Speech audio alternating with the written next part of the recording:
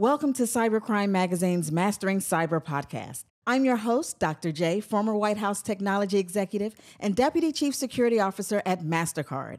Mastering Cyber is a weekly one-minute podcast to help you maneuver the cybersecurity tips, terms, and topics. So buckle up. Your 60 seconds of cyber starts now. Spam text messages or smishing. They are the worst.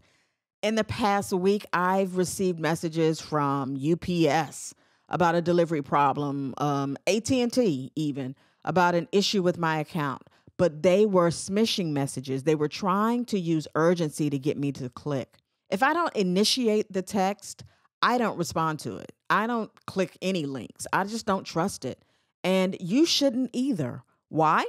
Okay, because in a smishing attack, these links may direct you to a fake website where you will be directed to enter your account credentials or other sensitive information. And once you do that, they will have access to that account and any other accounts like your bank account that you have used that password on. So here's my tip for you.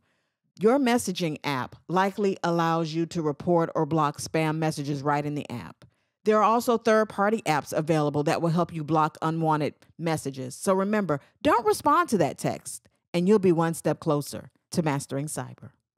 That's it for today. This is Dr. J signing off and reminding you to stay secure. We'll be back next week to share more cybersecurity tips, terms, and topics. This Cybercrime Magazine podcast is sponsored by Mastercard.